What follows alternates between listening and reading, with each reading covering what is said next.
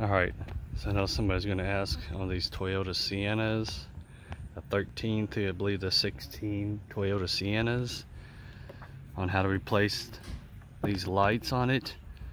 Most people think they are LEDs the way they are looking like, but if you take your door panel apart, they are actually replaceable. It's not all LEDs.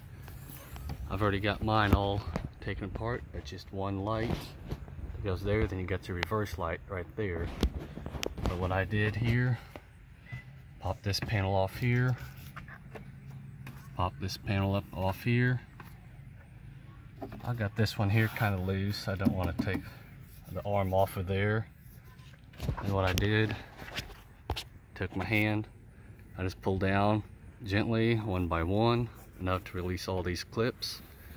You will have a tab here that kind of hooks into the body of the car. I just kind of worked my way around with all these. This is a tab again that I was talking about. So yeah, you'll have to like kind of pull. If you want to take the whole panel off, you have to kind of push towards the front of the car, then down, and you just kind of, like I said, work your way up there. And basically you'll turn it counterclockwise, pull it out, pull out the bulb, replace it with the new one, test it out. So I got them turned on. Yes, they do work. That one works. Let's see if the other side works. Yes, it does. So now I'm ready to go back together. All you have to do is push it back into place, get it lined up, and turn clockwise to lock it into place.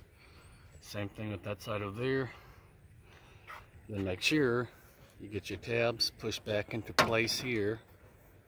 Then pull down, then get your clips aligned into place before you start smacking the door panel back on. So hopefully that's just a little quick video. Hopefully that helps you out.